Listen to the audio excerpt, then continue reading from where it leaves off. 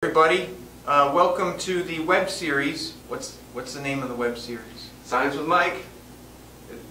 It's going to be called Science with Mike. I'm Mike, and this is science. What we're going to talk about today is exothermic reactions. When you have a chemical reaction, you're basically trading molecules for other molecules. And if those molecules are not as stable as the ones you produce, you get energy. And sometimes the energy is exciting, I hope. Welcome to my web series, Science with Mike. Today we're doing a reaction between potassium permanganate, very unstable, and glycerol, not as stable as it could be. And that's going to be an exothermic reaction producing heat. First, I got to grind this stuff up because it's very coarse.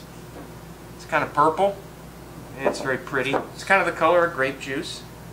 And I'm going to grind it. So one time a student told me that they couldn't come to class to take their test, and I was like, why?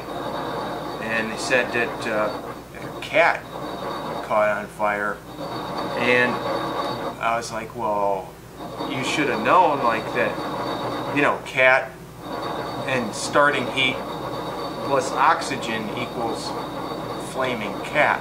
But I said, okay, you know, go take it to the animal hospital and I'll get your test to you some other day. The moral of the story is you should never burn candles around a cat.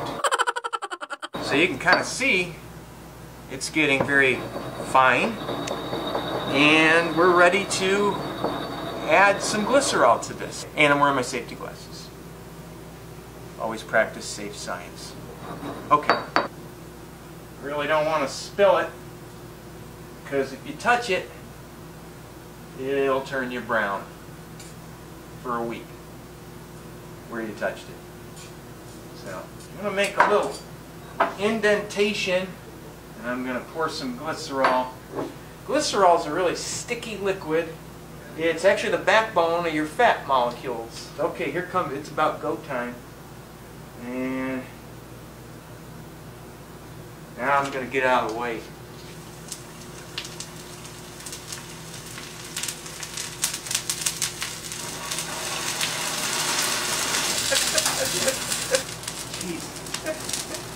That is red hot. But it is some exothermic goodness is what that is. If the fire alarm doesn't go off. Remember to turn the fume hood on. That's the moral of the story. I'm Mike. Thanks for watching. Hoping the fire alarm doesn't go off.